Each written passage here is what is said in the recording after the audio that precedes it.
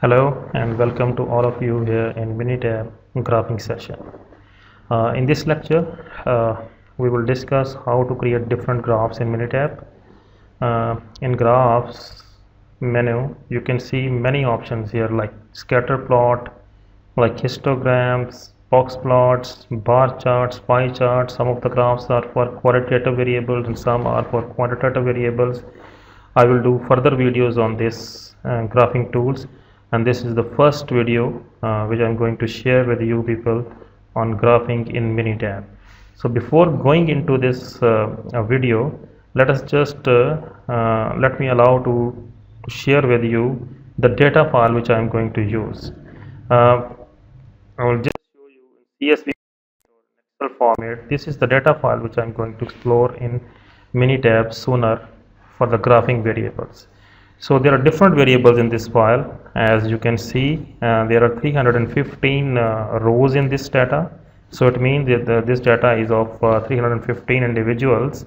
And alongside this data file, I would also like to show you in the description of these variables. Look, the age variable in this file, for instance, is about subject's age, and similarly vitamin in this file is vitamin use, 1 for regular, 2 for occasional, and 3 for no use at all. Calories means number of calories consumed per day. So I am providing it in the video for you people so that you can see the description of variables for better understandings of the graphs which I am going to make.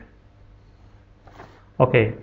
After just going through these variables and the data file, we will see that how can we import this data file into Minitab and how can we make different graphs using the graph menu in the Minitab. Okay, for all users, I want to inform you that I will drop the link of this data file in my lecture description. Just right under the video, you can follow that link in order to download that file from the internet before going through this video. We can import data file here, that type from file, open, and after clicking the open you need to direct the computer about the path of that file, that where you have saved that data file. So here you will find data file. Remember, this path is different for all users.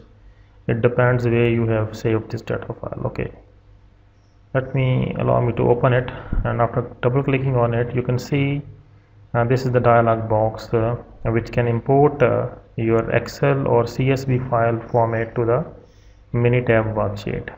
So starting from the start, it shows that how many rows you want to import. Like if you just want to import the first 200 rows, you can amend it here. Like it will just import the data from your Excel file for the first 200 rows. So we will just import all the rows.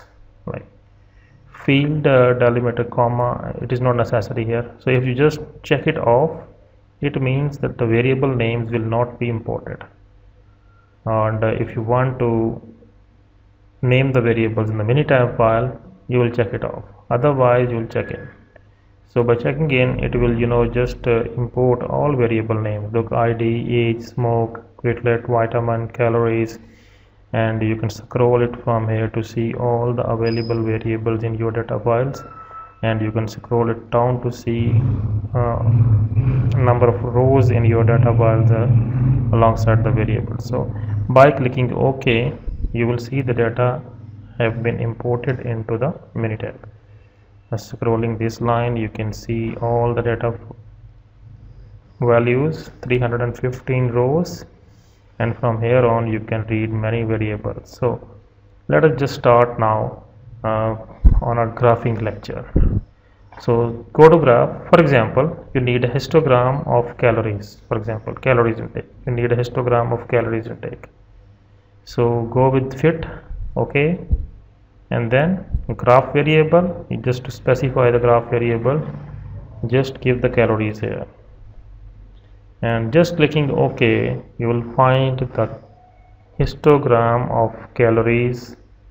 Look on the x-axis, number of calories consumed per day, and the frequency, number of persons, total you can see for this graph is 315, while standard deviation is 680.3, whereas average calories intake is 17.97. Okay, this is a little bit of the summary statistics. You can edit the chart bar, you can change its font size, you can change its color according to your wishes, as well as the font style. And similarly, you can change the x-axis labels and the y-axis labels, and you can also save this graph individually in any file format. For example, just putting the cursor on that particular graph which you want to save, and just click file, save graph as, just give the path, and wherever you want to save it, it could be saved quite easily. For example, you want to save it in this folder where the data is, so just the name of the graph, and just give the file format, for example JPG or PNG, or whichever file format you prefer. It will be saved quite easily. Later on you can go and you can see your graph which you have just saved, like this. Okay, going back to the Minitab again.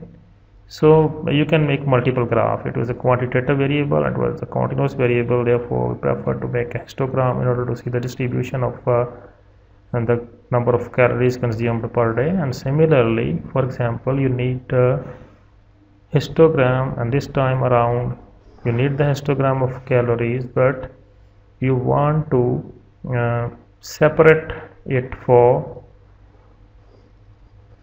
the variable smoke. For example, the individuals who did not smoke and the individuals who smoke, you want separate histograms for that. So in that case, you go here and put the variable over there, and OK. It's a panel variable basically. By clicking OK, you will see two histograms side by side, one for the individuals who did not smoke and one for the individuals who smoke. Definitely the individuals who smoke are lesser in number. Look here, and you can change the panel variable from right here. For example, go to the panel, and instead of just smoke variable, you wanted to insert, for example, male female, the sex variable. Okay, this will be changed again. Now this graph of histogram for calories is for male and female separately. Similarly, you can add any other qualitative variable inside your panel variable to see different graphs. For example, vitamin use.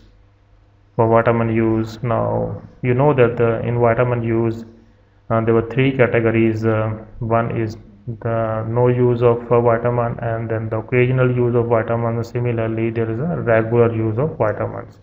For example, you need this graph in slightly different shape, like for example arrangement. In arrangement you need to put this graph in 3 rows, for example, and 1 column, just to compare, just to make the comparison a little bit interesting. You can change the grid of the graph, like so. Here you may say that this panel variable is vitamin in use. You can also amend its color, or you can bold it just to see the panel variable here.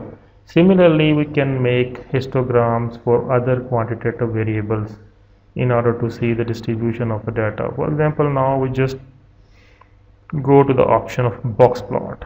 We need the box plot. For example, we click simple, okay, and then you need to put the graph variable here.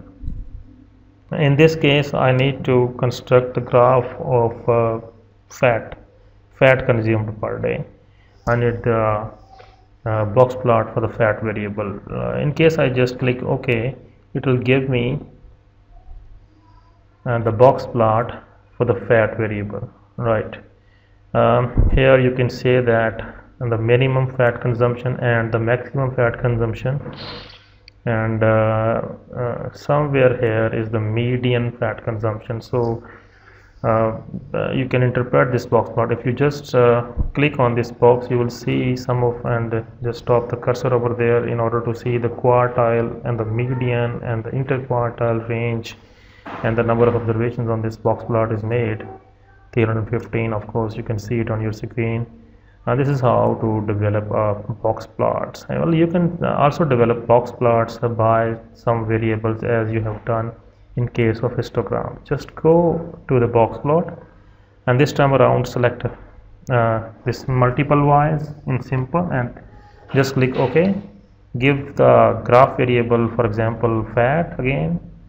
In multiple graphs, you need to specify that variable. For example, again, you just want to see it with reference to vitamin use, suppose fat and vitamin use. Okay, go ahead and see. Look, it has given you a 3 box plot with reference to the vitamin use variable. You can also change it, just go to the panel and you can change the type of variable in the panel and also the arrangement. For example, you need to see this box plot in 1 row and in 3 columns for better understanding of or the comparison. So you can see the box plots for different category, for different categories of a categorical variable. So even without splitting your data, you can make graphs in split of your. For example, you want to see the relationship between 2 quantitative variables. So scatter plot is the way to do that. Scatter plot and go with the regression line, or even without line you can see the trend. Okay, with the line.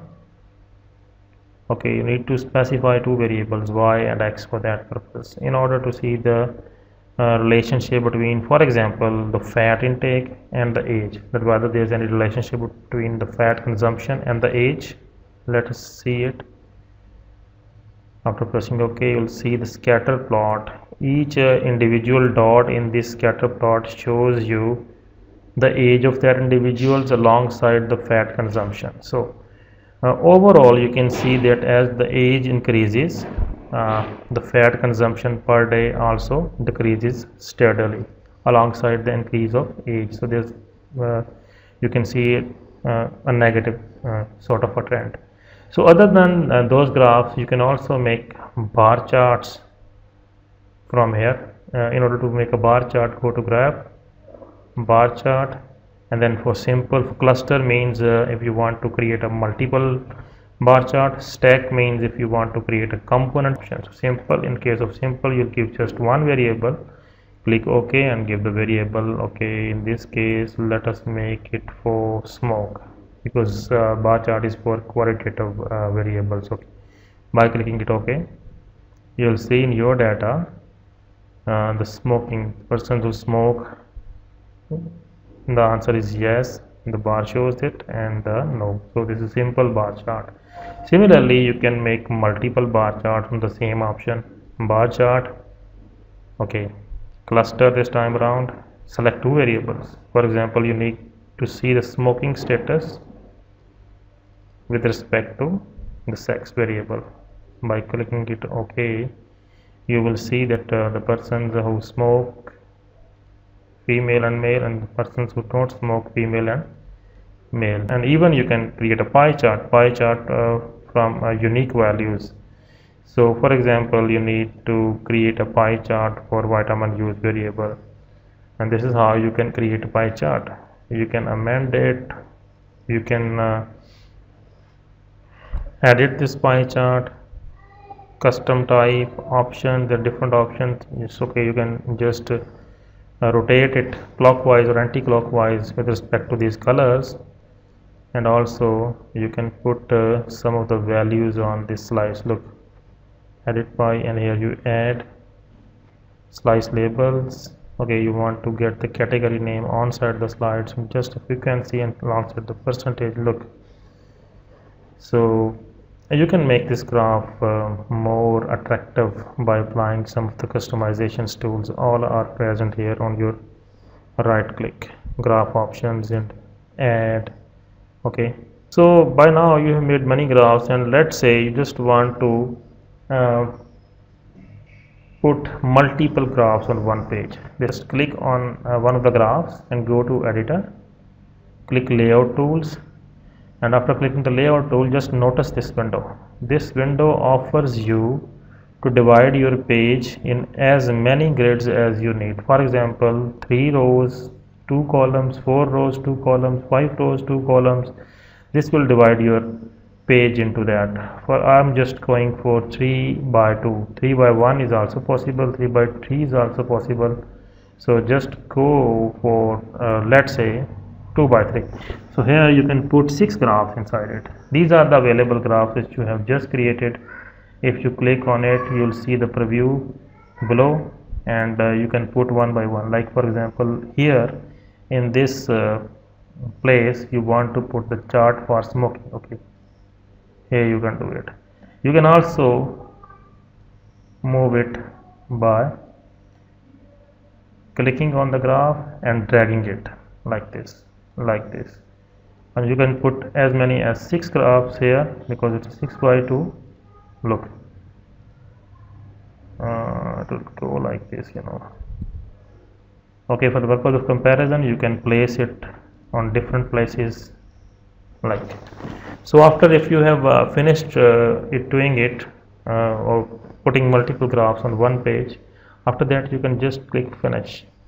After clicking finish, here is the graph for you. Now you can save it in any file format as we have done before. Let us just save it in JPG file in the same folder as we have done earlier, and save it is in